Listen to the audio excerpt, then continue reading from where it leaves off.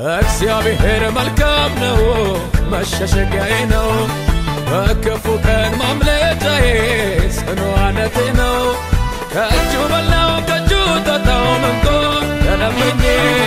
ያንን ዘመን አሳለፈኝ እጆቹን ይዞኝ እግዚአብሔር ይመስገን ዛሬ የቤተክርስቲያን ሽማግሌ ምርጫ ስለሚኖር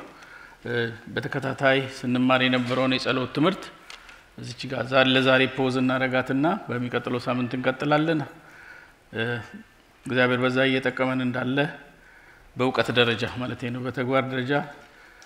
እግዚአብሔርና እናንተ ተተዋወቃላችሁ በእውቀት ደረጃ እግዚአብሔር በቂ መሰረታዊ የሆነ እውቀት እየለቀቀልን ነው ከመሰረታዊም ያለፈ ነገር እየተናገርኩ እንዳላቃለሁ እና ሲሪየስሊ ወደ ህይወታችን አምጥተን እነዛን ትምህርቶች ብንጠቀምባቸው ዋጋ ይኖረዋል ህይወታችን ይቀየራል ከእግዚአብሔር ጋር ያለን ግንኙነታችንም የሰመረ ይሆናልና an interpretation without an application is an abortion ይላሉ እና እዚህ ላይ ቃሉን መተንተኑ ማብራራቱ በራሱ በቂ አይደለም ወደ ህይወት ካልተተረጎመ እናንተ ጋር ደርሶ ኦን አድርጋችሁት በህይወታችሁ ካልተለማመዳችሁት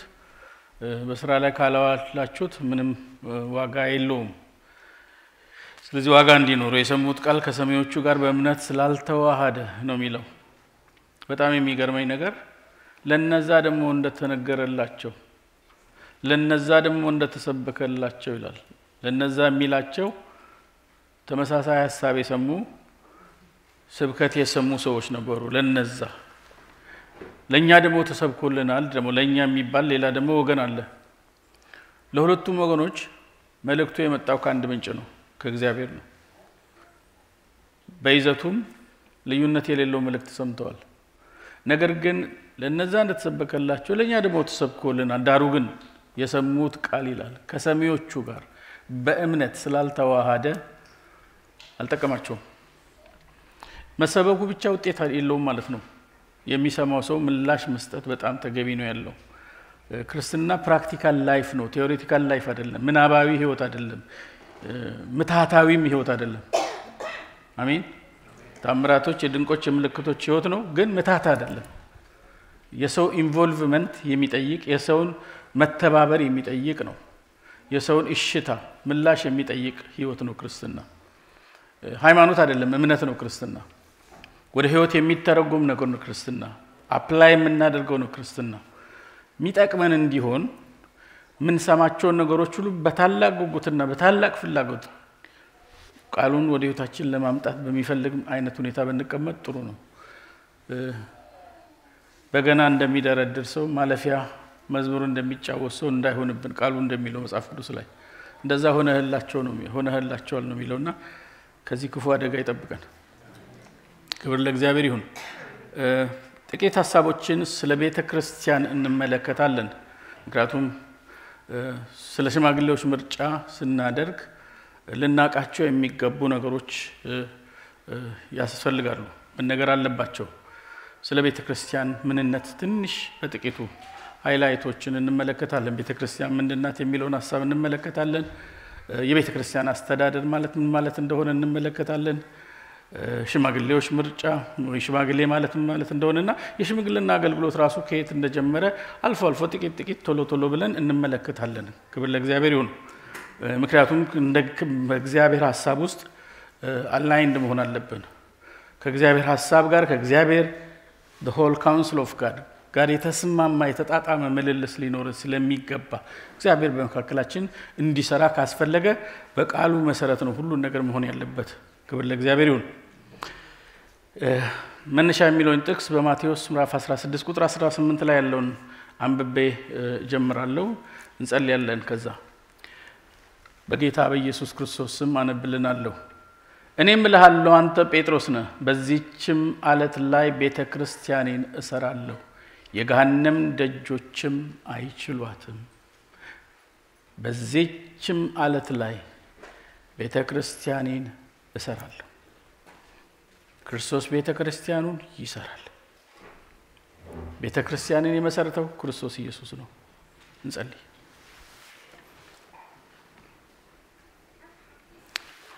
የዘላለም አምላክ ልዑል እግዚአብሔር ክብር ለታላቁና ለገናናው ስም ይሁን። ከፍ ከፍ እናድርጋለን። እድሜ ጤና ሰጥተህ ሁኔታዎችን ሁሉ አመቻችተህ በፊት ለመቀመጥ ስላስቻልከን ይህ ሁሉ ካንተ ዘንድ ስለሆነልን ተመስገን። ሁሉን ያዘጋጀ እግዚአብሔር ነው ተብሎ ስለተጻፈ ስለተዘጋጀልን በጎነት፣ ቸርነት፣ መልካምነት እናመሰግናለን። በሚቀርበው ጊዜ ከኛ ጋር እንድትሆን በቃለ ብርሃን ወደ እያንዳንዳችን እንድትመጣ ማስተዋልን ሁሉ እንድትሰጠን በኢየሱስም እንጠይቃለን። አሜን። ቤተክርስቲያን የሚለው ቃል በግሪኩ ኤክሌሲያ ቅድም በማቴዎስ 16 ቁጥር 18 ላይ ቤተክርስቲያንን ብሎ ጌታ ኢየሱስ ክርስቶስ ለመጀመሪያ ጊዜ የተናገረበት ቦታ በግሪኩ ቃል ኦሪጂናሉ መጽሐፉ በተጻፈበት ቃል ኤክሌሲያ የሚል ትርጉም ነው። እኛ ቤትን የሚያመለክት አይደለም። ቤተክርስቲያን የሚለው የክርስቲያኖች የሚኖሩበት ቤት የሚለውን ትርጉም አይደለም የሚሰጠው። ኤክሌሲያ ማለት የተለያዩ ሁለት ቃላቶች ጥምረት ውጤት ነው። መቼም ደጋግመን የሰማናቸው እንደሆነ አስባለሁ። ኤክ የሚሉና ካሌዮ ከሚሉ ሁለት ቃላቶች የተጣመረ ቃል ነው ኤክሌሲያ የሚለው ቃል የወጣው።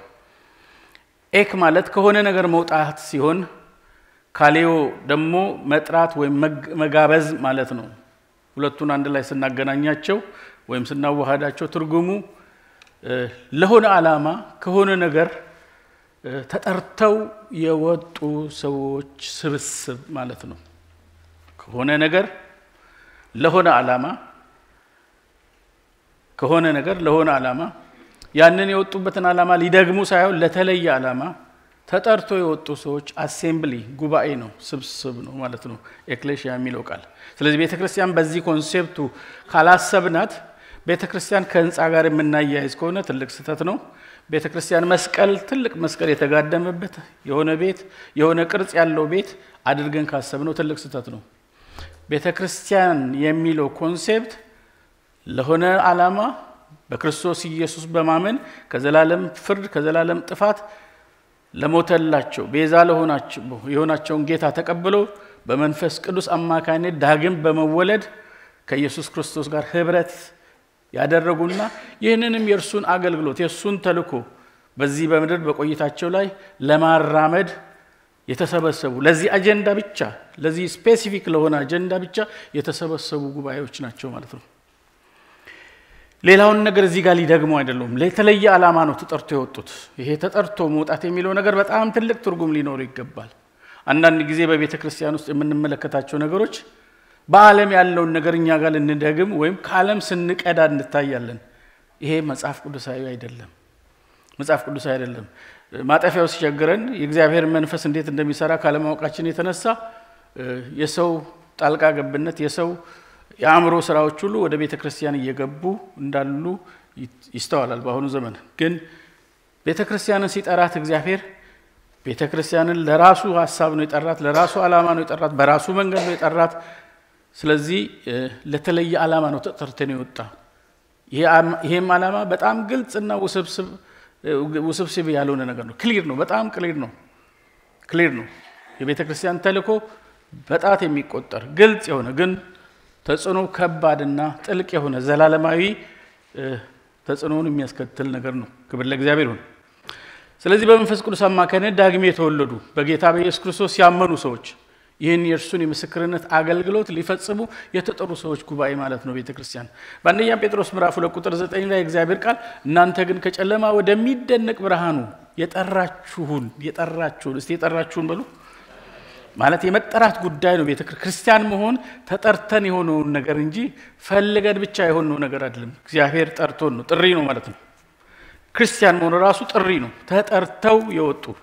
የጠራችሁን ከየት ከጨለማ ወዴት ወደሚደነቅ ብርሃናችሁ ጉዞ አለው። የሆነ ለቀን የወጣ ነው ደሞም የገባንበት ሁኔታና ህይወት እንዳለ ያመለክታል። ከጨለማ ወደሚደነቅ ብርሃኑ የጠራችሁን የእርሱን በጎነት ልትነግሩ እንድትናገሩ የተመረጠ ትውልድ። ዓላማውም ስፔሲፊክ ነው። የእርሱን ምንነት በጎነት እንድትናገሩ። ይሄን በጎነቱን እኛ አስተናግደነዋል። ይሄን በጎነቱን በህይወታችን ቀምሰነዋል። እግዚአብሔር ቸር እንደሆነ ኑና ቅመሱ ተብሎ እንደተጻፈው ቸርነቱን ቀምሰን ያንን የጨመስነውን ቸርነት የእግዚአብሔርን በጎነትና መልካምነት ለሌሎች እንድንናገር የተመረጠ ትውልድ ይላል። የመረጠን ራሱ ነው። ምረጠን ብለን ያቀረብነው ጥያቄ ያለ የተመረጠን ትውልዶች ነን። ይሄ as a whole the body of Christ ሁላችንንም እንጂ በመድረክ ላይ የሚቆዩትን አገልጋዮች ብቻ የሚመለከት አይደለም። እንዳለ አካሉ የክርስቶስ አካል ቤተክርስቲያን ተጠርታ የወጣች ነች። ስለዚህ ወደሚደነቅ ራእይ ጠራችሁን የእርሱ በጎነት እንድትናገሩ የተመረጠ ትውልድ የንጉስ ካህናት የንጉሱ የእግዚአብሔር ምን ካህናት ነን። ስለዚህ ይሄ ጉባኤ የካህናት ጉባኤ ነው። ይሄ ጉባኤ የካህናት መንግስት ነው። ለሆነ ዓላማ እግዚአብሔር ጠርቶ ያወጣው ነው። የሆነ የሚቀመጥ ተሳታፊ ጉባኤ ሳይሆን ኢንቮልቭድ ቢሆን ቦዲ ውስጥ ድርሻ ያለው ተልኮ ያለው ጉባኤ ነው። ክብር ለእግዚአብሔር ይሁን። ተቀማጭ ጉባኤ አይደለም፣ ካህን የሆነ ጉባኤ ነው። እናንተ ለሰብከ መቀመጣችሁ ዝቅ ማለታችሁን አያሳይም። እናንተ ስትቆሙ ነው መቀመጤ ዝቅ ማለቴን አያሳይም። ግን ካህናት ስለሆነ አሰራሩ ነው መንገዱ እንደዚህ ስለሆነ እንጂ ሁላችንም እግዚአብሔር የተሰጠን ተልኮ አለ፣ ከእግዚአብሔር የተቀበልነው ጥሪ አለ፣ ተፈጠርንለት ነገር አለ። እኛ ፍጥረቱንና እንመላለስበት ዘንድ እግዚአብሔር አስቀድሞ ያዘጋጀውን መልካሙን ስራ ለማድረግ በክርስቶስ ኢየሱስ ተፈጠርን።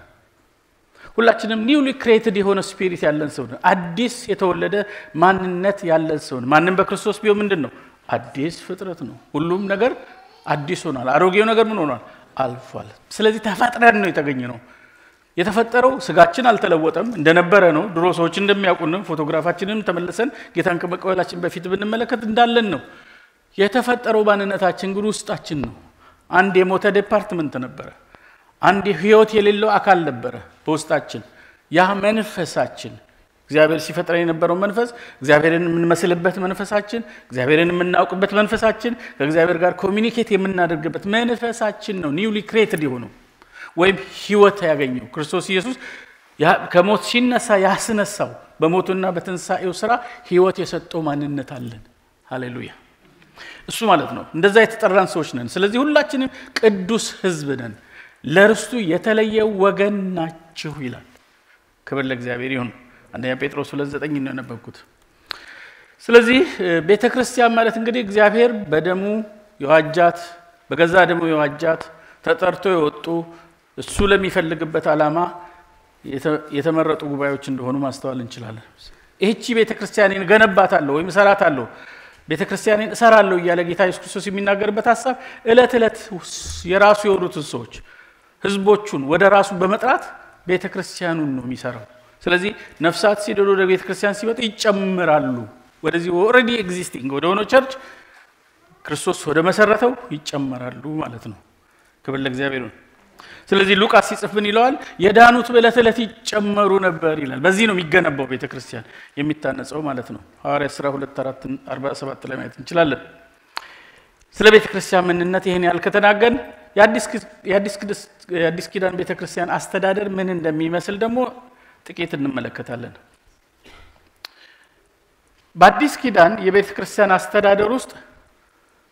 ክርስቶስ የቤተክርስቲያን ራስ ነው። ኤፌሶን ምዕራፍ 1:22 ላይ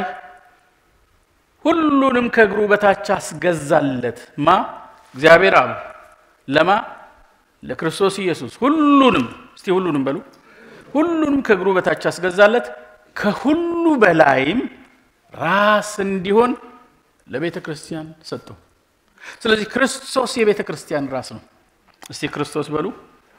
የቤተክርስቲያን ራስ ነው። ይሄ አንድ ትልቅ ነገር ነው። በቤተክርስቲያን አስተዳደር ውስጥ ራስ የሚባለው ክርስቶስ ብቻ ነው። መጽሐፍ ቅዱሳችን ራስነቱን እንድናረጋግጥ የክርስቶስን ፊተኛነት፣ የበላይነት፣ ልቀት እንድናስተናግድ እግዚአብሔር ይፈልጋል። በቆላስይስ ምዕራፍ 1 ከ15-20 ባለው ክፍል ውስጥ ይሄን ራስነቱን የገለጠባቸው መንገዶች የሚያሳይ ቃል እናገኛለን። እርሱም የማይታይ አምላክ ምሳሌ ነው ክርስቶስ ኢየሱስ። የሚታዩትና የማይታዩትም ዙፋናት ቢሆኑ ወይም ጌትነት ወይም አለቅነት ወይም ስልጣናት በሰማይና በምድር ያሉት ሁሉ በእርሱ ተፈጥረዋልና።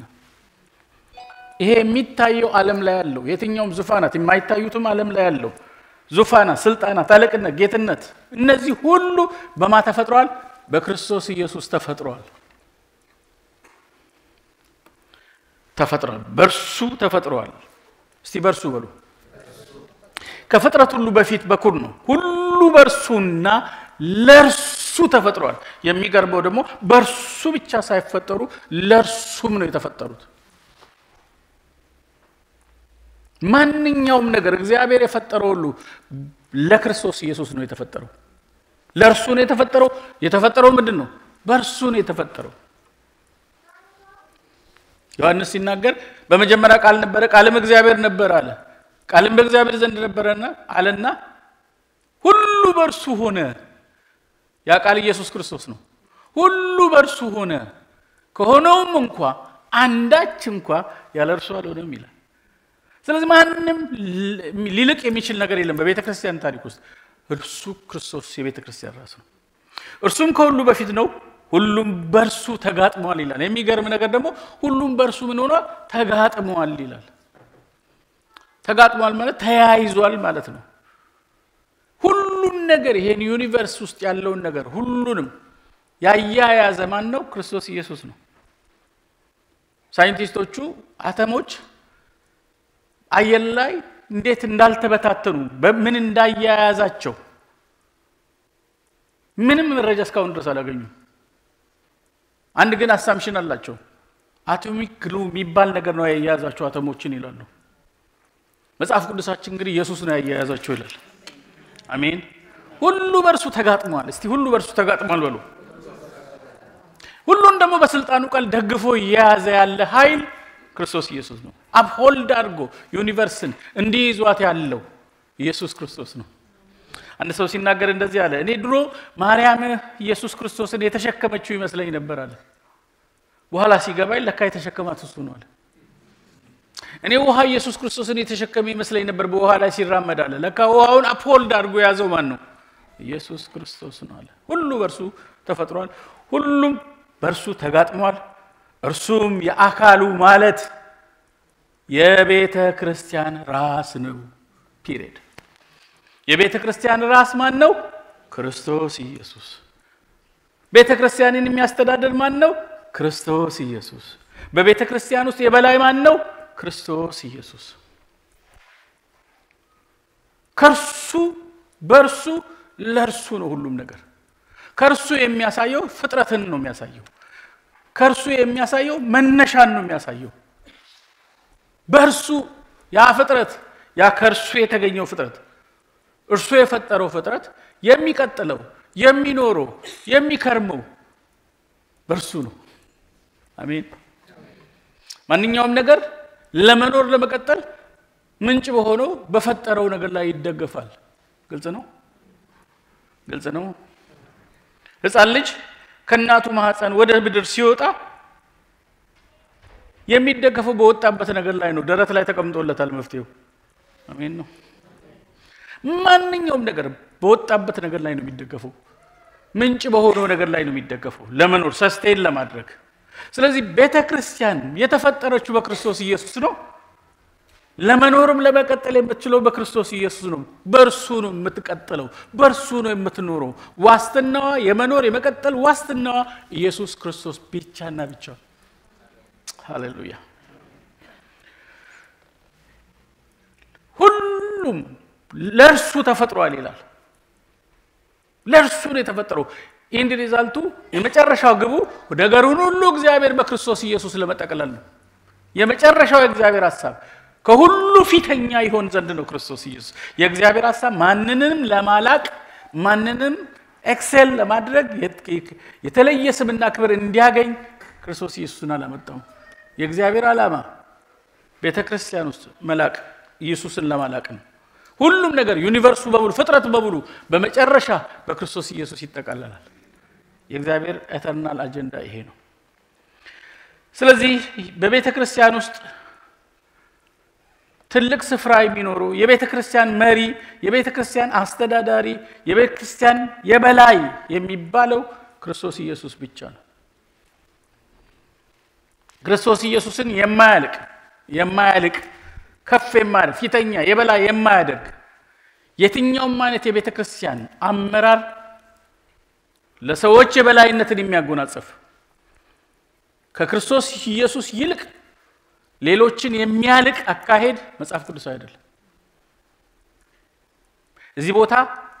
የበላዩ ኢየሱስ ብቻ ነው። አሜን ነው። በደሙ ይሶላዋጃት ማንንም ቤተክርስቲያንን የኔ ናት ሊል አይችልም። ቤተክርስቲያንን የፈጠራት ኢየሱስ ክርስቶስ ብቻ ነው። የኔ ነው ሊል አይችልም። ማንንም ሰው ቤተክርስቲያኔ ብሎ ሊል የሚችል ማለት ቢሎንጊንግነስ የለንም ለማለት ሳይሆን ባለቤትነት ግን ያለው ኢየሱስ ብቻ ነው። አሜን ነው። ምክንያቱም ክርስቶስ ኢየሱስን ከሙታን ሲያስነሳው ካለቀነትና ከስልጣናትም ሁሉ በላይ አድርጎ ክርስቶስ ኢየሱስን ሲያስነሳው ዓላማው ምንድነው? ለቤተክርስቲያን ራስ አድርጎ ነው የሰጠው። ይሄንን ኤፌሶን ምዕራፍ 1 ከ20 እስከ 23 ማየት እንችላለን። ስለዚህ በአዲስ ኪዳን በየትኛውም ስፍራ የቤተክርስቲያን መሪዎች የቤተክርስቲያን ራስ የሆኑበት ቦታ የለም።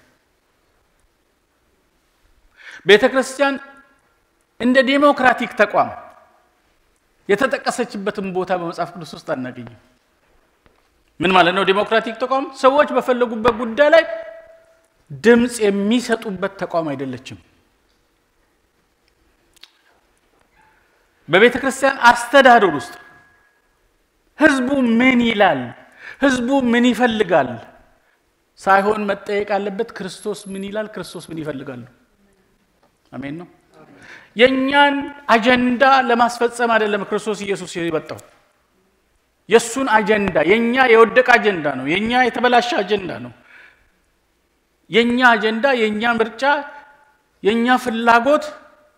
ከሱ ሐሳብ ውጭ አውጥቶናል። ዓለምን እንዲህ ምናያትን ዓለም ያስገኘው የሰው የነጻ ምርጫ ፈቃዱ ውጤት ነው። የሆነ የወደቀውን ዓለም ያሳየን። የምንኖርባት ዓለም የማትመች የሆነችበት አገር ብንቀይር የትም ብንሄድ ፍጹም የሆነ ደስታ የተሟላ ደስታ እንከን የሌለበት ደስታ ፉሊ የሌለበት ምክንያት የሰው ምርጫ ደካማ ስለሆነ ፊብል ስለሆነ። ስለዚህ እዚህ ቦታ ላይ ክርስቶስ ኢየሱስ ሰዎችን ሲጠራ ከዓለም ሲጠራ ከሲስተሙ ሲጠራ ከአኗኗሩ ሲጠራ ከባህሉ ሲጠራ ከመለኪያው ከመስፈሪያው ከሚዛኑ ከቫልዩ ሲስተሙ ከስታንዳርዱ ጭምር ነው ነጥሎ ያወጣን ለአዲስ ስታንዳርድ ለአዲስ አመራር ለአዲስ ስርዓት ለአዲስ ኑሮ ሄቨንሊ ካልቸር ለዛ ነው ይጠራል። ከዛ ወደዚህ የምናመጣው የምንቀዳው ነገር የለንም። ስለዚህ እዚህ ቦታ ላይ በቤተክርስቲያን በመኖር በእግዚአብሔር ተጠርቶ የወጡ ሰዎች ስብስብ ስለሱ ስንነጋገር ህዝቡ ምን ይላል አይደለም። የህዝብ ፍላጎት የህዝብ ጥያቄ የሚሟላበት ዲሞክራቲክ ተቋም አይደለም ቤተክርስቲያን። ጌታ ምን ይላል? የጌታ ሐሳብ ምንድነው? ለኛ ያለው ሐሳብ ማለት ነው። ምክንያቱም ከኛ ሐሳብ የሱ ሐሳብ ስለተሻለ አሜን ነው። ሐዋርያው ጳውሎስ በገላትያ ምዕራፍ 1 ቁጥር 10 ላይ ሰውን ወይስ እግዚአብሔርን እሺ እሰኛለሁ አለ። ወይስ ሰውን ደስ ላሰኝ ይፈልጋለሁን አለ። አሁን ሰውን ደስ ባሰኝ የክርስቶስ ባሪያ ባልሆንኩ ነበር ይላል። በዋናነት ሰውን ለማስደሰት አይደለም እግዚአብሔር የሚፈልገን፣ ሰውንም ለማስከፋት አይደለም እግዚአብሔር የሚፈልገን። ግን ፕራይመሪሊ በህይወታችን ፕሪዶሚናንትሊ እግዚአብሔር ደስ የሚሰኝበትን ነገር ለማገልገል ነው እግዚአብሔር የጠራን። እግዚአብሔር የሚፈልገውን የልቡን ሐሳብ ለማገልገል ነው። የልቡን ሐሳብ ላይ ያሳውቀን ነው። ከዛ ሐሳብ ጋር ነው ምንጣጣመው ማለት ነው። ቤተክርስቲያን ክርስቶስ ራስዋ የሆነች ተቋም ነች። ቤተክርስቲያን በኮርፖሬሽን እንደ ኮርፖሬሽን የምትደራጅ አይደለችም። ድርጅቷ በዓለም ላይ እንደ ኮርፖሬሽን አይነት አይደለም። ፓስተሩና ሽማግሌዎች ዳይሬክተሮች ሆነው ህዝቡ ሼር ሆልደር የሆነበት ስርዓት አይደለም። ሄሎ ፓስተሩና ሽማግሌዎች በሬዎች የተባሉ ሰዎች ቦታውን የያዙ ሰዎች ወንጌላውያን ሐዋርያት ነቢያት ተሰብስበው እነሱ ዳይሬክተሮች ሆነው ህዝቡ ሼር ሆልደር መባና ስራ ስለሚያዋጣ የሆነበት ስርዓት አይደለችም። ይሄን አውቀን መሄድ አለብን ስንኖር ይሄን አውቀን ነው የምናገለግለው ይሄ ገብቶን ነው ክብር ለእግዚአብሔር ይሁን ክርስቶስ ራስ ነው የቤተክርስቲያን እሱን ማላቅ ነው ስራችን እሱን ከፍ ማድረግ እኛ ለመድመቅ አይደለም የራሳችን ተከታዮች በዙሪያችንም ለመሰብሰብ እግዚአብሔር አልጠራንም ደቀ መዛሙርቱ ነው የምናደርገው እንጂ ደቀ መዛሙርቶቻችን ልናደርግ አይደለም ወደ እርሱ እንድናሳይ ነው የእግዚአብሔር ዓላማ አገልግሎቶች ሁሉ ወደ አንድ ግብና ወደ አንድ ዓላማ ነው ሰዎችን ማምጣት ያለባቸው ራስ ወደ ሆነው ወደ ክርስቶስ ኢየሱስ እስቲ ራስ ወደ ሆነው በሉ ወደ ክርስቶስ ኢየሱስ ወደዛ ነው ሰዎችን ማምጣት ዓላማው የትኛውም አገልግሎት ሰዎችን ወደ ራሱ የሚስብ ከሆነ ጤናማ አገልግሎት አይደለም ምልክቱ በዚህ ነው የሚታወቀው ያንድን ግለሰብ የበላይነት የሚያጎላ የተለየ ፍጥረት እስኪመስለን ድረስ እንዲህ አይነት ስምና ስያሜ የሚያሰጥ አካሄድ የቤተክርስቲያን አሰራር አይደለም የእግዚአብሔር ሐሳብ አይደለም ከሁሉ ፊተኛ ሊሆን የሚገባው ኢየሱስ ነው ይሄ በጣም ሊገባችሁ ይገባል ሰው በደመቀበት ቦታ ኢየሱስ የለም ሰው ባጎላንበት ቦታ የእግዚአብሔር ሐሳብ አይገኝም ሰው የበላይ በሆነበት ገዢ በሆነበት ስርዓት ውስጥ የእግዚአብሔር ሐሳብ ሲስተናገድ እንመለከታለን አገልግሎቶች ሁሉ ወደ ኢየሱስ ክርስቶስ ሰዎችን ማምጣት ነው ወደ ኢየሱስ ነው ከሱ ጋር ራስ ወደ ክርስቶስ ኢየሱስ ለማድረስ ነው ሙሴ በሕግ ይላል ነቢያት ስለርሱ የተናገሩለትን ናትናኤል የተናገረው ነገር ነው ሙሴ በሕግ ነቢያት ስለርሱ የተናገሩለትን የናዝሬቱን ኢየሱስ አግኝተነዋል አለ ኖ ሞር ሙሴ ኖ ሞር ነቢያቱም ሙሴም የተናገሩለት ጌታን አግኝተነዋል ነው አሜን ነው ፕሮፌሲም ሕጉም ቃሉም ስብከቱም ትምርቱም መዝሙሩም ከተነገረለት ጌታ ጋር ሊያገናኘን ነው ከዛ በኋላ ዋና እሱ ብቻ ነው ሶስት ዳስ እንስራለን የተምታተበ ሰውዬ ሶስት ዳስ እናለን በቃ በዛ ትራንስፊጉሬሽን ማውንት ላይ ሲወጣ ታላቅ ብርሃን ታላቅ ክብር ሙሴንም ሲያይ ኤልያስንም ሲያይ ኢየሱስንም እዛ ሲያይ የሚናገረውንም አያውቅም ነበር ይላል ለዚህ ነው የተምታተበት ያልኩት ያለ ዕውቀት የሆነ ንግግር ነበር የተናገረው ጴጥሮስ የሚናገረውን አያውቅም ማለት እንዳው መጽሐፍ ቅዱስ እንደምን ገናም ሲናገር ይላል እስቲ ገናም ሲናገር ብሎ ገናም ሲናገር ማለት አላስጨረሰውም ማለት ነው እግዚአብሔር ብዙ ንግግሮችን ታግሶ ሊሰማ ይችላል እንዲህ አይነቱን ንግግስ ግን መታገስ አልቻለም ገናም ሲናገር ሚናገረውንም አያውቅም ብሎ ነው የተዘገበው ሶስት ዳስ እንስራ አንድ ለሙሴ አንድ ለኤልያስ አንድ አሁን ደግሞ አብሮ ላለው ለኢየሱስ አለ ይሄን ንግግር ሰማይ ያልታገሰው ሰማይ ጣልቃ ገባ የሞደው ልጅ እርሱን ብቻ ስሙት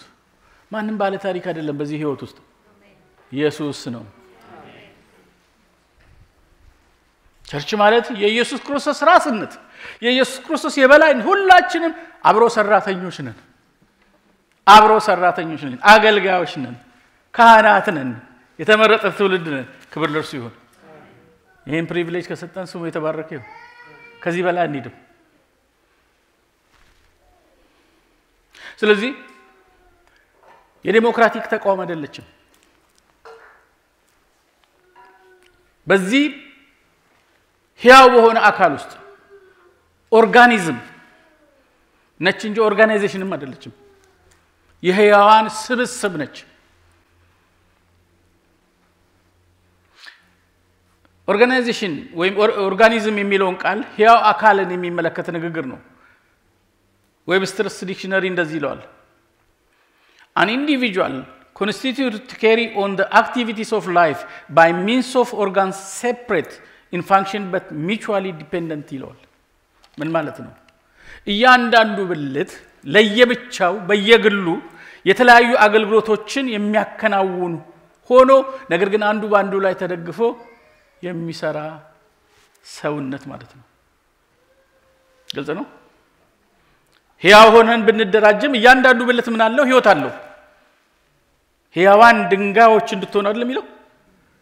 ድንጋዮች እንድትሆኑ አልተባለም ሕይወት ያለው ድንጋይ ሕያዋን ድንጋዮች እንድትሆኑ ሕያዋን ድንጋዮች ሆነን ሕያዋን ሆነን በዚህ አካል ውስጥ በክርስቶስ አካል ውስጥ እንገባለን እያንዳንዳችን ብልት ነን ግን የየራሳችን ጊፍት ሊኖር ይችላል የጸጋ ስጦታ ከራስ ከሚሆኑ ራስ ከሆነው ከክርስቶስ ኢየሱስ የምንቀበላቸው ስጦታዎች አሉ እያንዳንዳችን በአካል ውስጥ ግን ምንድነን ብልቶች ነን የተለያየ ጸጋ ሊኖር ይችላል ሁላችንም ግን ለራስ እንገዛለን ሃሌሉያ አንድ አካል ውስጥ ጤናማ ግንኙነት ያለው አካል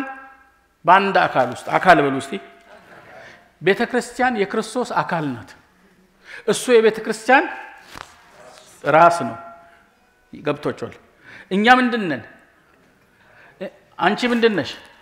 አካል አይደለሽም ብልት ነሽ ሄሎ አካል ሙሉ ነው ግልጽ ነው ቋንቋ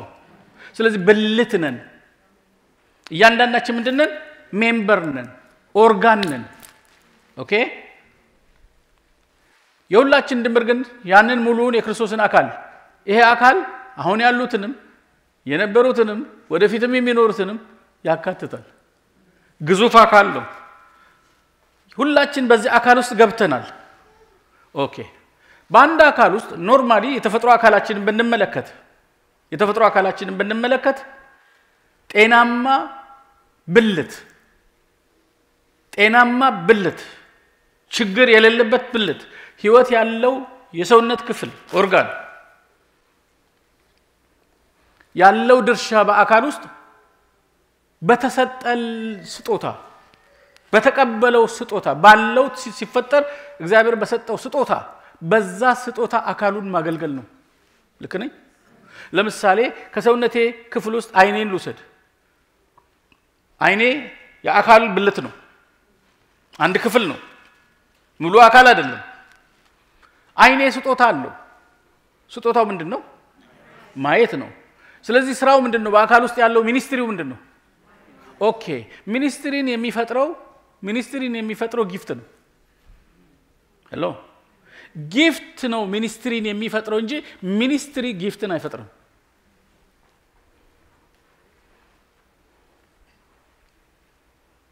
ያ ስጦታ በዛ ስጦታ በአካል ውስጥ ተቀምጦ ምን ያደርጋል ያገለግላል ማንን ይሄን አካል አይኔ አካሌን በምንድን ነው የሚያገለግለው በማየት ነው የሚያገለግለው መንገድ ይመርጥልኛል መበላውን ይመርጥልኛል ማደርገውን ነገር ሁሉ ማየው በምንድን ነው በብልት ነው በዚህ በማየት ጸጋ የተቀባው አይኔ ሃሌሉያ ያይልኛል ልክ ነው እግሮቼ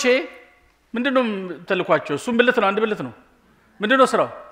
ይሄን ተክለ ሰውነት 100 ምናምን ኪሎ ግራም የሆነውን ሰውዬ ተሸክሞ ይሄዳል አገልግሎት ይሰጣል አይሰጥም ኦኬ አገልግሎት የማይሰጥ የሰውነት ክፍል አለ የለም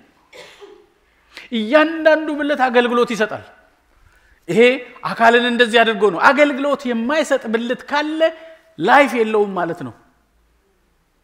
ተደንቆቁ አገልግሎት የማይሰጥ የሰውነት ክፍል ለፕሮግራም ተሳታፊነት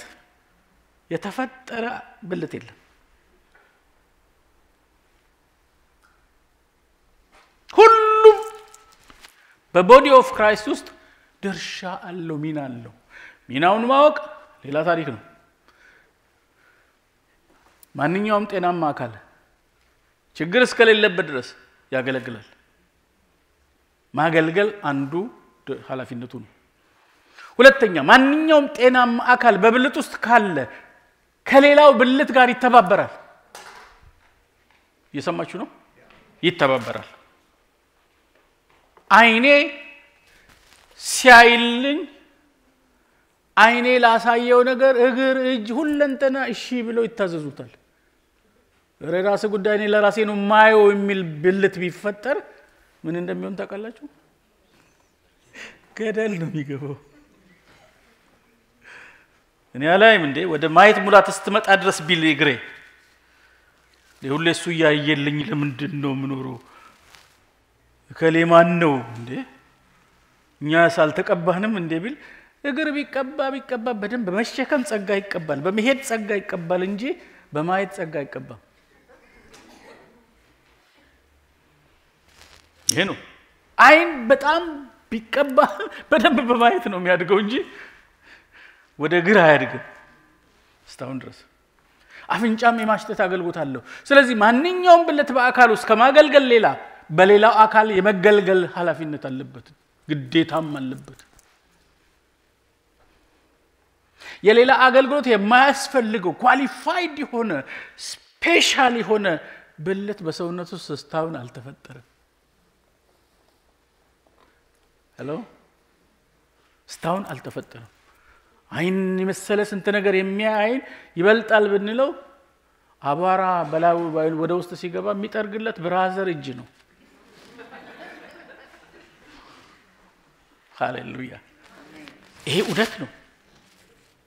እውነት ነው ያንዱ ብልት ስቃይ የቦዲው ነው የሚሆነው ይካፈላል ሼር ያደርጋል አንዱ ብልት ቢታመም ሌላው ምን ይሆናል ይታመማል አንዱ ብልት ቢከብር ሌላው ምን ይሆናል አብሮ ይከብራል በእግር ኳስ ጨዋታ ውስጥ ጎል የሚያገባው ማን ነው እግር ነው አታለው የሚያልፈው ማን ነው እግር ነው ዋንጫ የሚቀበለው ማን ነው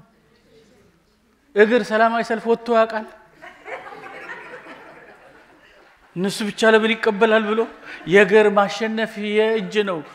አካልን እንዲያርጎ ገጣጠመው እግዚአብሔር ጤናማ ፖዚሽን ብንይዝ ቦታችንን ብናቅ በአንዱ ሰው ጸጋ ምንቀናበት ምክንያት የለም እንኳን ተቀባልኝ ነው የሚባለው እንደ በደንብ ይልኝ እንዳው ስሙ ይባረክ እኔ ደግሞ ድርሻለኝ በቦታዬ በአካል ውስጥ ቦታ አለ ስለዚህ ጤናማ ብልት በአካል ውስጥ ያገለግላል ይገለገላል ስለዚህ ለመገልገል መታዘዝ መተባበር አለበት ሶስተኛ ጤናማ አካል ከሆነ በብልት ውስጥ ጤናማ አካል ከሆነን ጤናማ ብልት ከሆነን በአካል ውስጥ ሶስተኛው ለራስ ይታዘዛል ሁሉም ብልት ምን አልኩኝ ለዚህ ለራስ እስቲ ለራስ በሉ የብልቶች ድርሻ በአካል ውስጥ ራስን በተመለከተ ምንድነው መታዘዝ እንጂ መወያየት እንኳን አይፈቀድላችሁ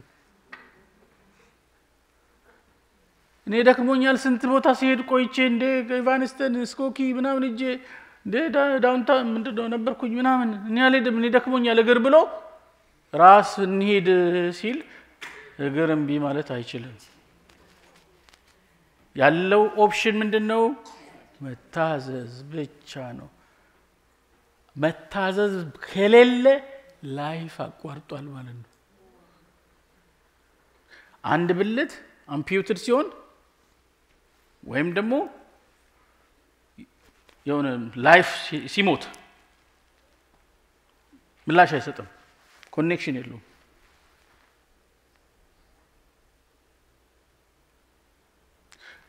ግንኙነት ከእግዚአብሔር ጋር ተቋርጦ ከሆነ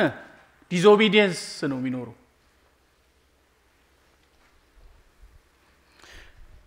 ራስ ሁሉንም ያዛል የክርስቶስ የበላይነት ነው በቤተክርስቲያኑ ሊረጋገጥ የሚገባው ትንሽ ተንፋሽ እንኳን ራሳችን ለማሳየት የምንሞክር ከሆነ እግዚአብሔር በዛ ታሪክ ውስጥ የለም እንዳውም ከእግዚአብሔር ጋር ጠብ እንጀምራለን ምክንያቱም ኮንትራዲክት እያደረግን ነው ማልፋንክሽን እያደረግን ነው ሾርት ከት እያደረግን ነው የረበሽን ነው ቦዲው ማለት ነው ቤተክርስቲያን የያንዳንዱ ምእመን ድምጽ መስጠት ያለበት የዲሞክራሲ ተቋም አይደለችም ቤተክርስቲያን የየራሳቸው የግል ፍላጎት የግል አጀንዳ ባላቸው በብዙሃኑ ድምጽ የምትመራ ዴሞክራቲክ ተቋም አይደለች ወይ መርዶ ነው ወይ መስራች ነው ይቃል በክርስቶስ ራስነት የምትመራ ናት በቃሉ የበላይነት ነው የምትመራው በመሮቹ ነው የምትተዳደረው ክብር ለእግዚአብሔር ይሁን ስለዚህ ይህን የክርስቶስ ራስነትን በቤተክርስቲያን ውስጥ ማረጋገጥ ካስፈለገን እያንዳንዱ ብልት ራስ ለሆነው ለክርስቶስ የተሰጠ ሕይወት ሊኖር ይገባል ራስ ለሆነው ለክርስቶስ ምን ይሆነ የተሰጠ ሕይወት ሊኖር ይገባል ያንዳንዱ የክርስቶስ ራስነት እንዲረጋገጥ ከስፈለገ ማለት ነው ራስ ለሆነው በግሉ ያንዳንዱ በአካል ውስጥ ያለ ሰው ራስ ለሆነ ለክርስቶስ ለሱ ምን ይሆናል የተሰጠ ሕይወት ሊኖር ይገባል ቃሉን ለመታዘዝ ፈቃድ መስጠት ይገባል ራስ ለሆነው ለክርስቶስ ራሱን ለመስጠት ነው ኮሚትድ ለማድረግ በተሰጠ መጠን የእግዚአብሔርን ቃል ለመታዘዝ በሕይወቱ በፈቀደ መጠን ወደ ጉባኤ ሲመጣ ራሱን በመካድ ነው መምጣት ያለበት የሱን አጀንዳና የሱን ሐሳብ ለመቀበልና ለማስተናገድ ራሱን ዲናይ አድርጎ ነው መምጣት ያለበት ጌታ የሚለውን ለመስማት ለመታዘዝ ሲዘጋጅ የክርስቶስ ሉዓላዊነት በቤተክርስቲያን ይረጋገጣል ይፈሳል ከራስ እስከ ጢም ወደ ታች በልብሱ መደረቢያ እንደሚወርድ የእግዚአብሔር ብሌሲንግ ፍሎው ያደርጋል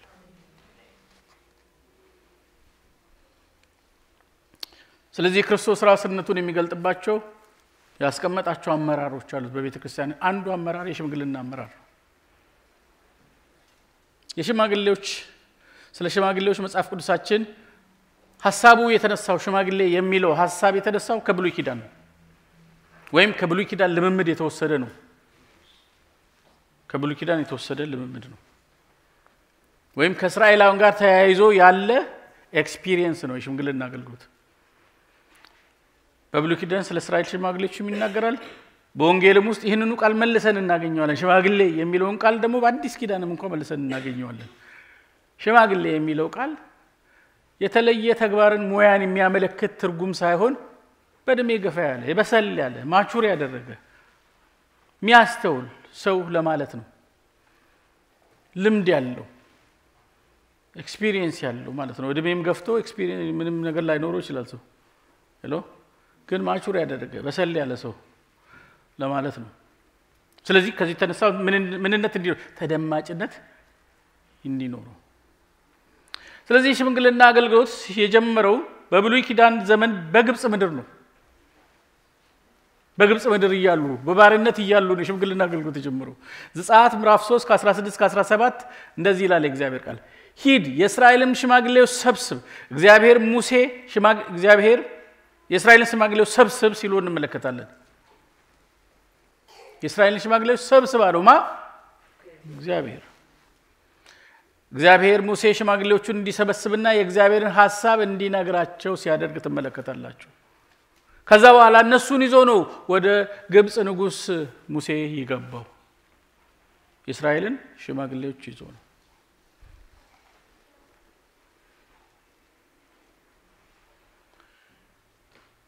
እነዚህ እስራኤል ሽማግሌዎች እስራኤልን ሕዝብ ያዘጋጁ ነበር ጋይድ ያደርጉ ነበር እነዚህ ሽማግሌዎች በምድረ በዳ በግብጽ ይያሉ የተመረጡ ሽማግሌዎች እግዚአብሔር ይጥራቸው አይታወቅም ምክንያቱም እግዚአብሔር ለመጥራት ግን እንደ መሪ ተቀብሏቸዋል ነገር ግን ጥሪ ይኑራቸው አይኑራቸው በግልጽ የሚታወቅ ነገር የለም ምክንያቱም ምንም አይነት የኦርዲኔሽን ስርዓት ወይም እጅ መጫን ወይም ደግሞ የመቀባት ስራ ሲከናወን እንመለከተው በሁለተኛ ደረጃ ግን የሽማግሌዎች አገልግሎትን የምንመለከተው በመጽሐፍ ቅዱሳችን ውስጥ በምድረ በዳ ውስጥ ሳሉ ነው እና በምድረ በዳ ሳሉ ህዝቡ በማጉረምረሙ ምክንያት ችግር ተፈጠረና ሙሴ ይሄን ህዝብ ሊሸከም አልችልም ብሎ አማረረ በዛ ሰዓት እግዚአብሔር ሽማግሌዎች እንዲመርጥ ሲያዘው ታያላችሁ ምክንያቱም ሙሴ መሸከም አልችልም ስላለ ስለዚህ የሙሴን ሸክም ሊያግዙ የተመረጡ ሰዎች ናቸው ስለዚህ እግዚአብሔር ምን አለ ከእስራኤል ሽማግሌዎች በህዝቡ ላይ ሽማግሌዎች አለቆች ይዘንድ የምታውቃቸውን 70 ሰዎች ሰብስብልኝ አለውማ እግዚአብሔር ማንን 70 ሰዎች ሰብስብልኝ አልችልም አልክ 70 ሰዎች ሰብስብልኝ እሺ ወደ መገናኛው ድንኳን አምጣቸው በዚያም ካንተ ጋር አቁማቸው እኔም ወርዳለሁ በዚያም መነጋገረው ባንተ ካለው መንፈስ ወስጄ በእነርሱ ላይ አደርገዋለሁ አንተም ብቻ እንዳትሸከም የሕዝቡን ሸክም ካንተ ጋር ይሸከማሉ አለ እዚህ ጋር ነው ሽማግሌዎች አሁን ከበፊቱ የሚለየው ነገር አለ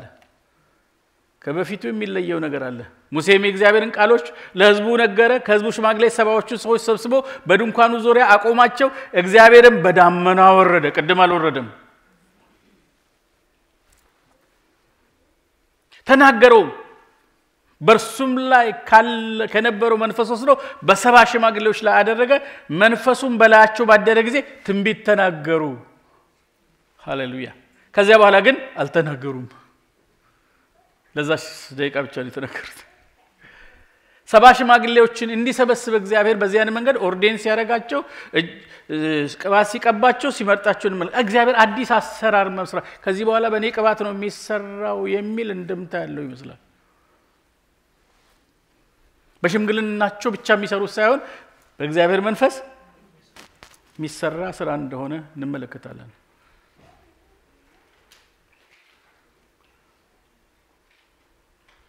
የሚገርመው ነገር ሽማግሌዎቹን የመረጠው ሕዝቡ ሳይሆን ሙሴ ነው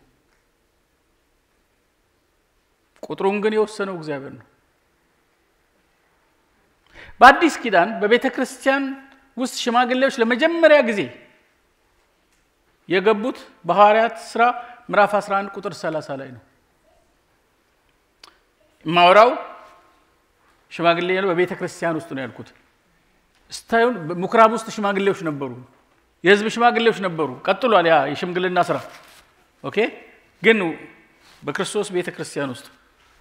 የሽምግልና አገልግሎት ሲጀምር የምንመለከተው ሲጠቀስ የምናገኘው በሐዋርያት ሥራ ምዕራፍ 11 ቁጥር 30 ላይ ነው በባርናባስና በሳውል እጅ ወደ ሽማግሌዎች ሰደዱት የሚል ቃል ነው የምናገኘው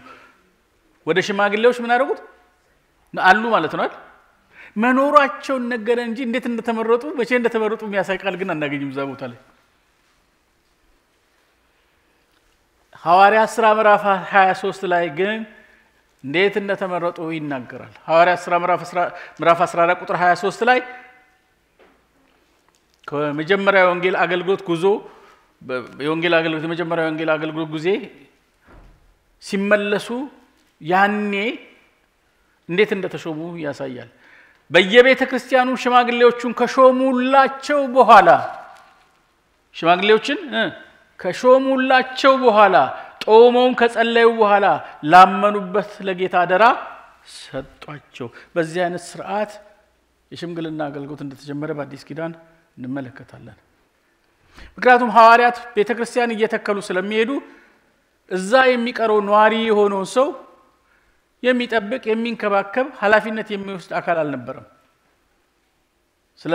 ስለዚህ ምን ያደርጉ ነበር በየቦታው ቤተክርስቲያን ከተከሉ በኋላ ሐዋርያት ምን ያደርጋሉ ሽማግሌዎችን ይሾሙላችሁ ነበር እነሱ ስለሚንቀሳቀሱ ከሕዝቡ ጋር የሚቆዩ ሰዎችን ይሾሙና እጅ በመጫን ሥርዓት በጾምና በጸሎት በእግዚአብሔር ፊት ከጸለዩ በኋላ አሳልፎ ይሰጣቸዋል ለጌታ ለአገልግሎት በዚህ አይነት መንገድ ነው የሚወጡት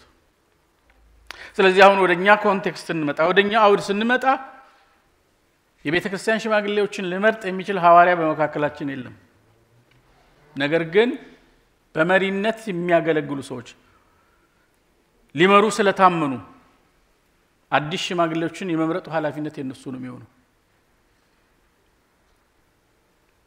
ቲቶ ምዕራፍ 1 ቁጥር 5 ላይ ስለዚህ ምክንያት የቀረውን እንድታደራጅ በየከተማውም እኔ እንዳዘዝኩ ሽማግሌዎችን እንድትሾም በቀርጤስ ተወኩህ ነው የሚለው ስለዚህ ኦሬዲ ኤግዚስቲንግ የሆነ ሊደርሺፕ ነው ሽማግሌ የሚመርጠው በመጽሐፍ ቅዱሱ አካሄድ መሰረት ግን ጉባኤው ደግሞ መልስ መስጠት አለበት እነዚህ የሚመረጡት ሽማግሌዎች በሕዝብ ዘንድ ይታወቃሉ ህይወታቸው ይታወቃል ምልልሳቸው ይታወቃል ስለዚህ ጉባኤውም ውሳኔ መስጠት ስላለበት ድምጽ መስጠት አለበት ስምምነቱን በድምጽ መስጠት ይገልጻል ማለት ነው ስለዚህ እሱን ስርዓት ነው የምናደርገው ዛሬ የሽማግሌዎች ሚና መንጋውን መጠበቅ መጎብኘት ለመንጋው መጠንቀቅ በመልካም ማስተዳደር የሚል ቃል በሐዋርያት ሥራ ምዕራፍ 28 እስከ 30 አንደኛ ጢሞቴዎስ ምዕራፍ 3 ቁጥር 5 ምዕራፍ 5 ቁጥር 17 ላይ ማየት እንችላለን ማለት ነው ስለዚህ ወደ ሽማግሌዎች መመዘኛ ይሄዳሉ አሁን ለምርጫ እንዲረዳን የእግዚአብሔር ቃል በአንደኛ ጢሞቴዎስ ምዕራፍ 3 ከ2 እስከ 7 ላይ ኤጲስቆጶስ ወይም ሽማግሌ ሊሆን የሚገባው ምን አይነት ሰው እንደሆነ የብቃት መለኪያ ተዘርዝሮ እንመለከታለን ይሄ የብቃት መለኪያ በዚህ ክፍል ውስጥ ያስቀመጣቸው መስፈርቶች ያንድን ሰው ያሁን ሁኔታን ነው እንጂ ያለፈውን የሰውየውን የህይወት ሁኔታ አይመለከቱም ሰምታችሁኛል ያሁን ሁኔታውን ነው የሚመለከተው እንጂ በፊት እንዲህ የነበረ አይመረጥም አይልም በዛ መለኪያ ቢሆን ኖሮ ማንንም ሰው ለእግዚአብሔር ሥራ የሚበቃ አይኖርም የድሮ ሁኔታችን ቢታይ ማለት ነው ስለዚህ ያሁን ሁኔታ ፕሬዘንትሊ ሰውየው የሆነውን ህይወት ነው የሚያሳየው መስፈርቱ ያንድ ሰው ስነ ምግባራዊ መንፈሳዊ እሴቶችን ሁሉ ያካተተ መስፈርት ነው moral and spiritual values እነዚህን ያካተተ መስፈርት ነው እነዚህ መስፈርቶች ነው በአምስት ተከፍሎ እናገኛለን ስንጠቀልለው በአንደኛ ጢሞቴዎስ ምዕራፍ 3 ላይ ያለው ሽማግሌዎች መስፈርት በአምስት ተከፍሎ እንመለከታለን የግል ባህሪን ይመለከታል የቤተሰብ አስተዳደርን ይመለከታል በሌሎች በውጭ ሰዎች በማያምኑ ሰዎች ዘንድ ያለውን ምስክርነት ህይወት ይመለከታል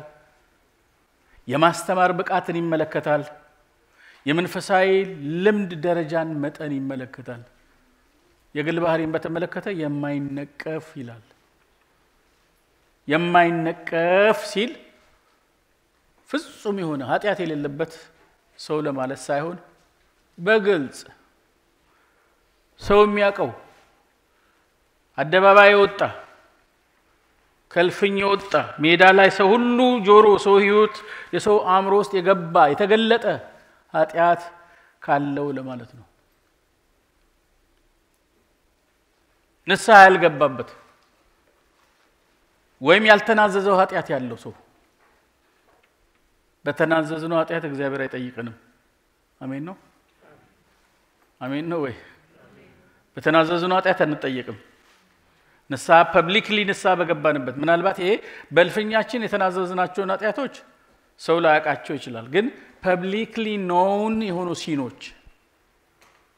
አደባባይ የሚያቃቸው ኃጢአቶች ስንፍናዎች ካሉ በአደባባይ ነው ሪፔንት የሚደረጉ በቸርች ውስጥ ማለት ነው ግልጽ ነው ቋንቋዬ ምክንያቱም ነገ ወደ አገልግሎት ሲመጣ የሰውዬ እንዴት በዚህ በፊት እንዲያርጎ ነበር ብሎ ጥያቄ የሚያነሳው የጌታ ነገር ያለግባው ሰው ነው ማለት ነው ምክንያቱም በሆነ የተደረገ ኃጢአት ንስሐ በተገባበት ኃጢአት ያንጠየቅም ስለዚህ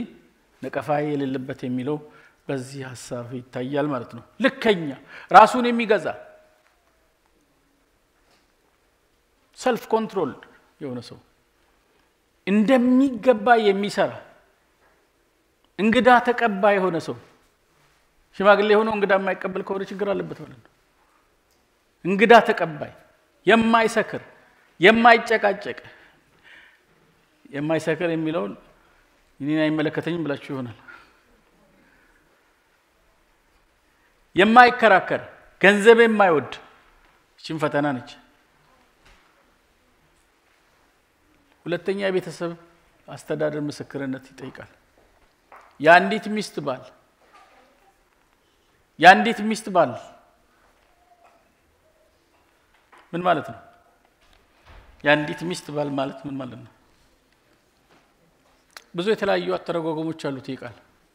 ብዙ ይሄን ቃል መሰረት አድርገው ሰዎች የሚሏቸውን አንድ አምስት ነገሮች ነግራቸዋለሁ ያንዲት ሚስት ባል የሚለውን አንዳንዶች ምን ይሉታል ሽማግሌ የሆነ ሰው የግድ ያገባ መሆን አለበት ያንዲት ሚስት ባል ስለሚል ያገባ መሆን አለበት ይላሉ ያገባ መሆን አለበት ይላሉ ኦኬ ግን ይሄን ቃል ብንፈትሸው ለምንድን ነው ይሄን የሚሉበት ምክንያት በቤተሰብ ውስጥ በቤተክርስቲያን ውስጥ በማህበረ ምእመኑ መካከል ለሚነሱት የቤተሰብ ችግሮች ያላገባ ሰው ልምድ ስለሌለው ምን ማድረግ አይችልም እርዳታ መስጠት አይችልም ችግሮችን ሊፈታ አይችልም ከሚል እሳቤ ተነስተው ነው ግን ልጆቹን የሚለው ቃል ቀጥሎ ባለው ቁጥር ልጆቹን በመልካም የሚያስተዳድር የሚል ደሞ ስላለ ስለዚህ ኤጲስቆጶስ ልጆቹን ካለ የወለደም መሆን አለበት የሚል መሆን አለበት አይደል ስለዚህ የላይኛው ሐሳብ ይሄኛው ሐሳብ በዚህኛው አይቀጥልም necessarily ያገባ ሰው ላይሆን ይችላል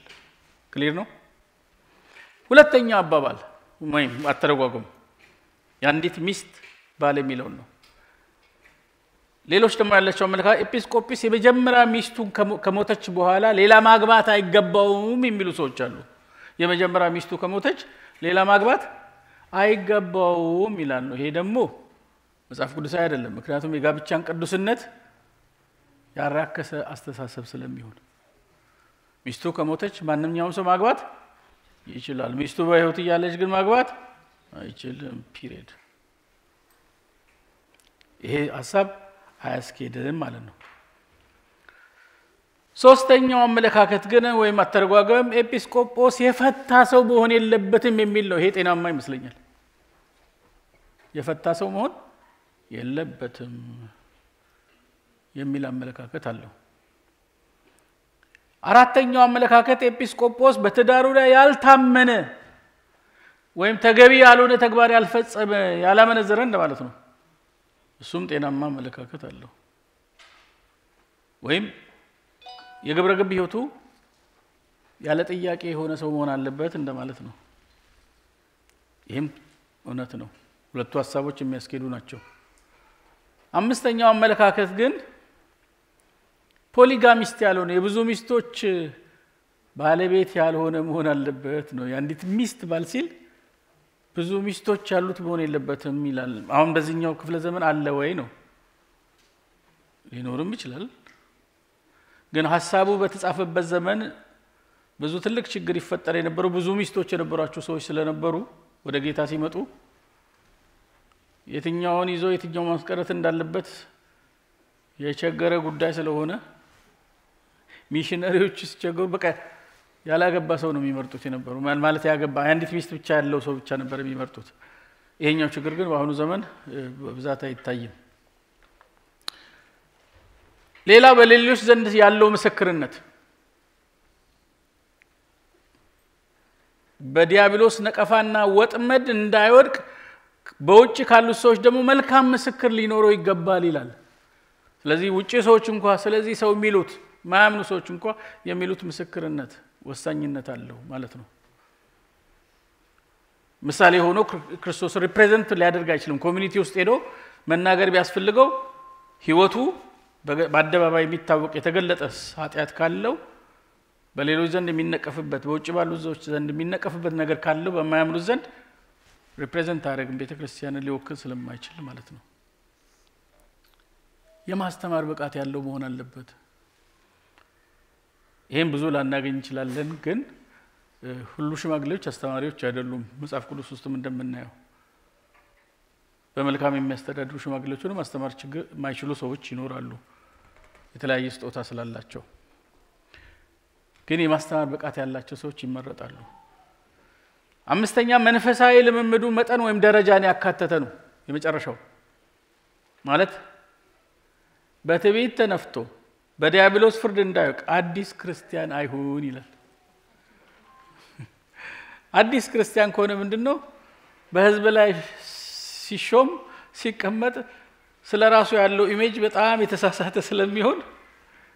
ለዲያብሎስ ውድቀት በትዕቢት ተነፍቶ ሊጋለጥ ይችላል ስለዚህ አዲስ ክርስቲያን አይሁን ይላል እነዚህን ኢንቱ ኮንሲደሬሽን ወስዳችሁ የእግዚአብሔር መንፈስ ያያችሁ ወደ ምርጫ እንሄዳለን ማለት ነው ጌታ ይባርካችሁ ወንደሰን እኔ ጸልይ ጨርሰሽ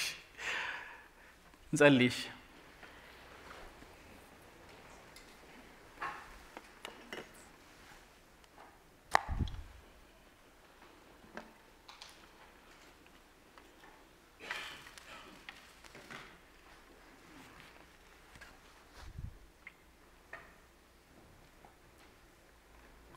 የዘላለም አምላክ ልዑል እግዚአብሔር የቤተክርስቲያን ራስ የሆንክ ክርስቶስ ኢየሱስ በገዛ ደምህ ቤተክርስቲያንን የዋጀ ከጨለማ ወደሚደነቅ ብርሃን ህዝብህን የጠራህ ጌታ በናዝሬቱ በጌታ በኢየሱስ ክርስቶስ ስም እንደ ፈቃድ ሐሳብ ሁሉ ማከናወን የምንችልበትን ጸጋና ጥበብ ስጠን። እግዚአብሔር ሆይ ለህዝብም ማስተዋልን እንድትሰጥ ለሁላችንም የጥበብ መንፈስ የእውቀት መንፈስ የማስተዋል መንፈስ የምክር መንፈስ የኃይል መንፈስ የእግዚአብሔር መንፈስ በውስጣችን እንዲፈስ እንጠይቃለን። ኢየሱስ ክርስቶስን በመካከላችን አክብረው አሁንም የእርሱ የበላይነት ብቻ ይህን ቤተክርስቲያን እንዲገዛ ይህን የወንድሞች ህብረት እንዲገዛ ይህን ህዝብና ይህን መንግስት ይህን አሰራር ላንተ አሳልፍ የሰጠው በኢየሱስ ክርስቶስ ስም አሜን።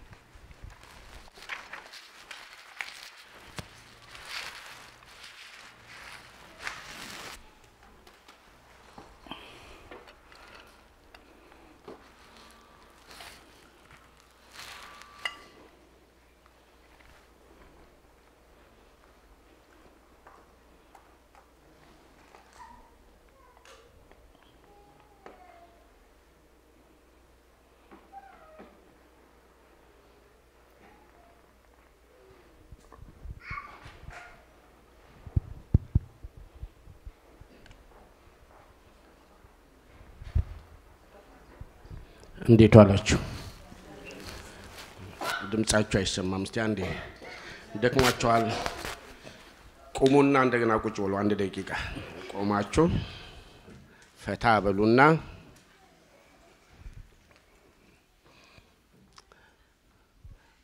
ቁጭ እንላለን። አሁን ደግሞ ፓስተር እግዚአብሔር ይባርክ። ያው ሁላችንም ፓስተር እንደነገረን በዛ አካሄድ ሄደን የምርጫ ስርዓቱን እናካሄዳለን ማለት ነው። ከዛ በፊት ግን እንደገና አስጠንቅቄ የምናገረው ቀደም ፓስተርም ገልጾታል። በተለይ ቅዳሜ ዕለት ወላጆች ባካቸውን እንዳትቀሩ፣ ወላጆች በሙሉ ቅዳሜ ዕለት እንዳትቀሩ። አይኖ አርብና ቅዳሜ እሁድ በምስራች ቤተክርስቲያን ኮንፈረንስ አለ። ግን ቤተክርስቲያን ያዘጋጀችው ምግብ እዚህ አለ። አርብና እሁድን ሄዳችሁ ተካፈሉ።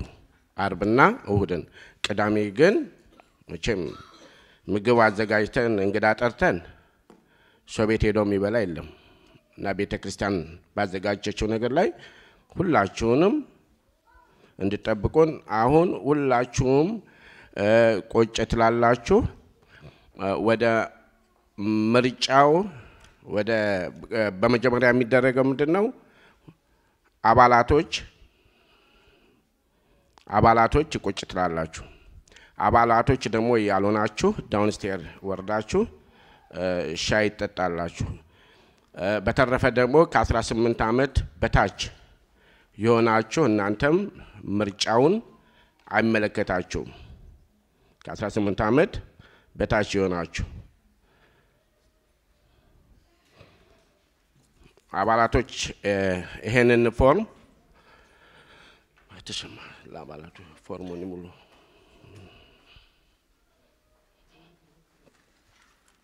ተሰማ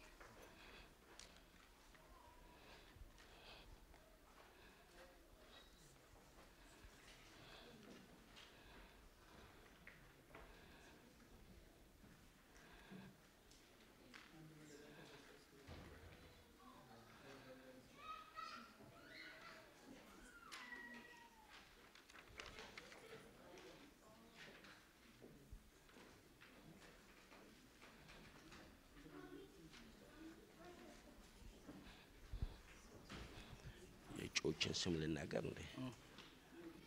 ከአስመራጩ በፊት ከፈረሙ በኋላ ኦኬ።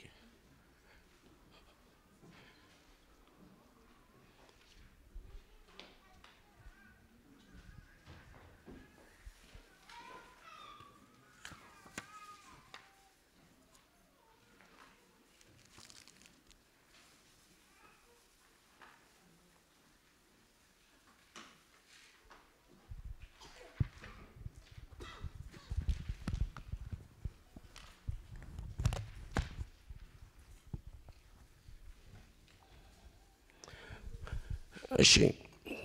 በተፈረፈ አሁን ከመምረጣችን በፊት አራት እጩዎችን ፓስተሩና የቤተክርስቲያኒቱ ሽማግሌዎች አራት እጩዎችን አስቀምጠናል እነኚህም እጩዎች ማለትም አራቱን ብቻ አይደለም የመረጥነው ነገር ግን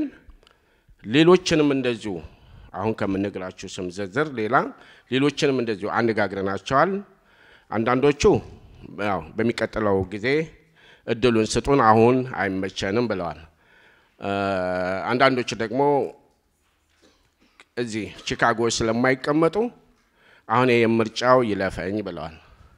በዚህ ምክንያት አሁን ያገኘናቸው ሰዎች አራቱ ብቻ ናቸው ከአራቱ ዛሬ ምርጫ የምታደርጉት ሁለቱን ሰዎች ብቻ ናቸው ዛሬ ምርጫ የምታደርጉት ሁለቱን ብቻ በዚህ የምርጫ ካርድ ላይ የምትመርጧቸውን ሰዎች የሁለቱን ስም ታስቀምጣላችሁ ግን የናንተን ስምና ፊርማ እዚህ ላይ እንዳታስቀምጡ የሁለቶቹን ሰዎች ብቻ ታስቀምጣላችሁ የሚመረጥ ከእጩዎች ከታጩት ሰዎች ወንድም ግርማ ማሞ ተነስታ እስቲ ራስን ተነስ ግርማ ያው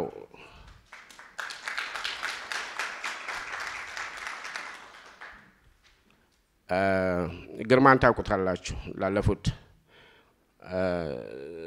5-6 አመት በሽምግልና በህንጻ ኮሚቴ ሰብሳቢነት በተለያየ ነገር ላይ ያው ሲያገለግላችሁ የነበረ ወንድማችን ነው ግርማ እግዚአብሔር ይባርክህ ቀጥሎ ደግሞ ወንድማችን ዶክተር ኃይለ ልዑል ጌታነህ ነው ወንድም ዶክተር ልዑል ጌታነህ ዛሬ እሱ አልመጣም ያው ስራ ገብቶ ነው ወንድም ልዑልንም ታውቁታላችሁ ላለፉት ከ5 አመት በላይ በኳየር በተለያየ ነገር የሚያገለግለን ወንድማችን ነው ሌላው ወንድም አማኑኤል አሰፋ ነው ወንድም አማኑኤልም ያው እንደነገሩኝ ዛሬ ፈተና አለብኝና በዚህ ምክንያት አልቻልኩም ብሏል ግን እነኚህ ሰዎች በሙሉ ቢሮ ወስደን በደም ተዋይተን ፈቃደኛ ሆነው ነው ለዚህ ለእጩነት ያቀርብናቸው አራተኛ ደግሞ ወንድም ኃይሌ ጫኔ ኃይሌ የተነሳ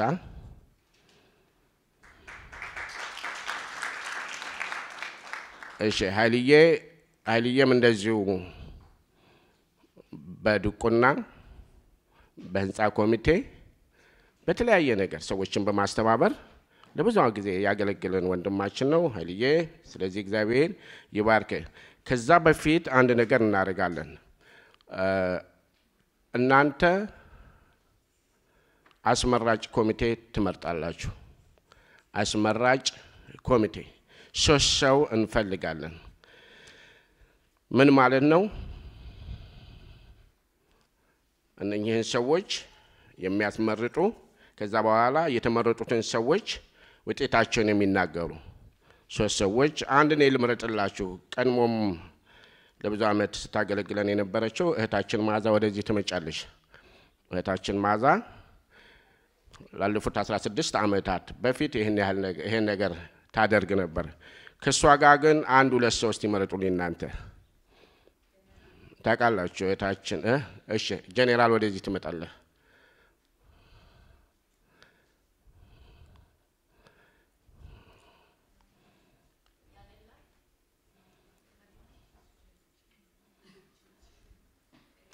አንድ ሰው እንፈልጋለን ሰለሞን ወደዚህ ና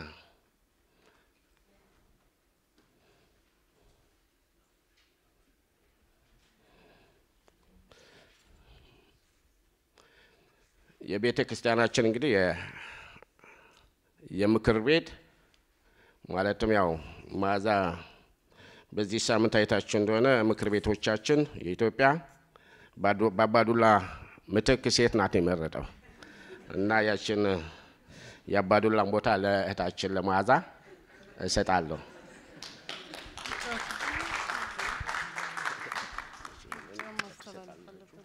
ነጋግራችሁ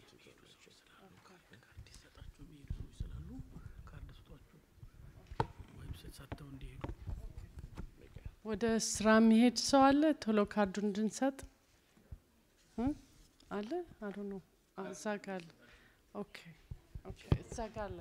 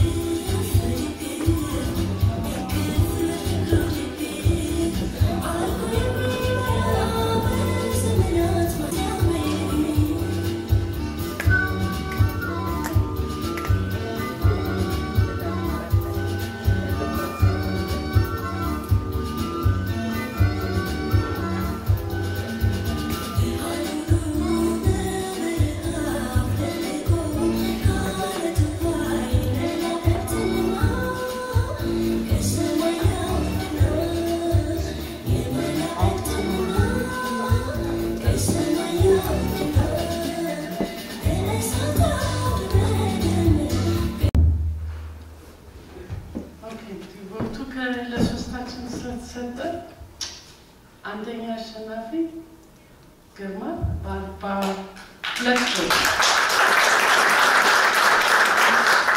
ሁለተኛ አሸናፊ ኃይሌ 27 ቦት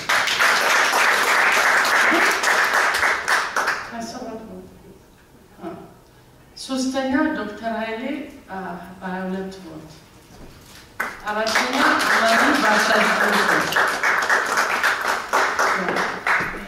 መሳለጠቱ እንግዲህ ፓስተር